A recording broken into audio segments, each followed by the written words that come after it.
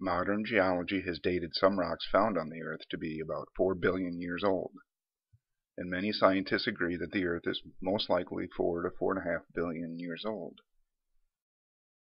The only problem with this is that there is no place in the Earth's ocean that can be dated more than 200 million years. In 1912, Alfred Wegener, a famous German Arctic explorer and meteorologist, released his theory of continental drift. He had good reason for developing this theory because the fossil record showed many plants and land animals lived on all the continents, including Antarctica. South America and Africa seem to look as though they fit together, and had once broken apart in the past and created the Atlantic Ocean, which now separates them. But it wasn't until the 1950s that continental drift became an accepted scientific theory. The current theory is that all the continents were once joined together on the Atlantic side, a huge supercontinent called Pangaea, one huge island on the Earth, while the other 3/4 of the Earth was covered with deep oceans. The problem is that 30 years later, the U.S. Natural Geophysical Data Center released a map of the ages of the complete seafloor, which proves the modern theory of Pangaea is wrong. The continents not only fit together if you remove the Atlantic Ocean, they also fit together if you remove the Pacific Ocean. If you remove all the oceans on the Earth, the upper tectonic plates fit together like a broken vase. The Earth has been getting larger in diameter, and has been since the ocean started spreading about 200 million years ago. This is what is referred to as the growing Earth theory. Seafloor spreading is a provable fact and is not in debate in any way. The problem with plate tectonics is that there is no proof to substantiate the theory of subduction. Current theory says that the ocean floor recycles itself, that although the ocean is spreading, it is also sliding under the continents into the mantle. This theory is from the early 1900s, and modern data has disproved it, yet geologists hold on to it. Scientists are no different than most people. Once they believe a certain thing, they tend to hold on to it for all it's worth, even if there is overwhelming evidence to the contrary. This mostly happens in the public sector of science, where politics prevails and public money is their only funding source. If the ocean floor is recycling itself, as they say, why aren't there massive volcanoes and rings of fire around all the edges of all the continents? Because subduction doesn't happen, and the ocean floor cannot dive into a molten rock that is twice as dense as the ocean floor. The rifts in the oceans are where the continents first separated, which runs the circle of the globe in almost every continent. There are over 80,000 miles of deep undersea thermal vents that not only spew out all different sorts of gas continuously, they are the point at where the ocean spreads apart. Here's a map of the Ring of Fire, and it only exists in the Pacific Ocean. This is modern scientists' justification for the subduction theory. If you look at this map of the ages of the seafloor, it clearly shows that the youngest ocean floor is along the rifts, which is the black line mirrored on each side by the red. The oldest seafloor, except for along the west coast of the United States, is the ocean floor next to the continents. You can see this from the map that the ocean floor ages are symmetrical from the rifts, growing older as it reaches the shores of the continents. If you look at the Pacific Rift, it runs right along the western coast of the United States. This is why there are so many earthquakes on the west coast. The land is very close to the spreading ocean, and huge compressional pressures built up on land. This is the Ring of Fire that is supposed to be the smoking gun of subduction. But the Ring of Fire is less than 40% of the length of the spreading rifts. Why is there no Ring of Fire in the Atlantic, Indian, or Arctic Ocean then?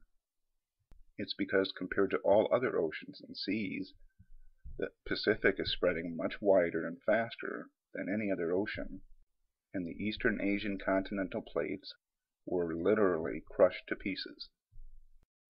How can modern subduction theory explain the African Rift Valley? The Horn of Africa is slowly breaking apart from the main continent. One day there will be an ocean separating these two land masses. Notice the gases that are escaping from the rift, just like the deep ocean vents. If subduction were true, why aren't there mountains of loosely packed ocean sediment along every shoreline in the world? An oceanic plate can slide under a continental plate so smooth to not even leave any of its upper sediment behind, yet cause all these massive earthquakes? Deep ocean trenches are modern geology's answer, but studies have shown there is not enough sediment in the trenches to justify subduction. The Atlantic Ocean is spreading on both sides, yet there are no volcanoes on the east coast of the Americas like there are in the Ring of Fire. At least not like you see on the west coast of the United States, or the western coast of Europe and Africa to account for any subduction, which by its theory, there should be tons of active volcanoes all along the continental coast to make up for the seafloor spreading, which there aren't. If recycling of the seafloor were true, why wouldn't there be a ring of fire between all continents all over the world? The problem with the Pangea theory is shown in how South America and Africa fit together on a modern-day Earth, because they don't fit together at all. If you join the two continents at the northern edge, there is an angled gap at their southern ends. This is no different than a button-down shirt on somebody who is too large for it. The bottom will angle out because the person is too large for the shirt to fit properly. But on a smaller globe, South America and Africa fit together perfectly, both north and south. A well-respected geologist from the University of Tasmania named Samuel Carey published a book called The Expanding Earth in 1976 that pointed out that the continental drift theory is wrong and that the Earth is growing. He said the continents are fixed on Earth and that all the growth is happening in the oceans. He also said that not only do all continents fit together perfectly in the Atlantic, they also fit together at the same time in the Pacific, but on a much smaller planet. The scientific community ignored him, just like they ignored Wegener initially on his continental drift theory. They asked Carey to explain the mechanism that caused the Earth to grow, which he could not. The scientific community was being highly superficial since no one had properly explained the mechanism for subduction or continental drift. Simply saying that upper tectonic plates drifted on convectional currents of the mantle does not prove a theory. But many scientists today are taking a closer look at the growing Earth theory. The growing Earth theory takes plate tectonics to its next logical conclusion. Plate tectonics was only giving half the picture of what was really happening. If the Pacific and the Atlantic Ocean spread, yet the continents fit together like a broken sphere, with all the oceans removed, one would logically deduce that the Earth must be larger today than it was in the past. The question is, since all planets in our solar system are different sizes, isn't it reasonable to believe just because humans are now observing them in our extremely short-lived existence with geological time, that the planet's process of forming may not be over? Logically, why would anyone believe that the Earth or any celestial body will never get any bigger or smaller? In the last 200 million years, the Earth's diameter has doubled due to oceanic growth, quadrupling its size and gravity. There is much more compelling evidence to support a growing Earth than there is for the plate tectonic theory. Many scientists once agreed that the Earth was the center of the universe, and that the Earth was flat. Even when Galileo proved not everything revolved around the Earth, showing the phases of Venus, it was ignored. Even today, scientific dogma is held in high esteem, while scientific proof is ignored.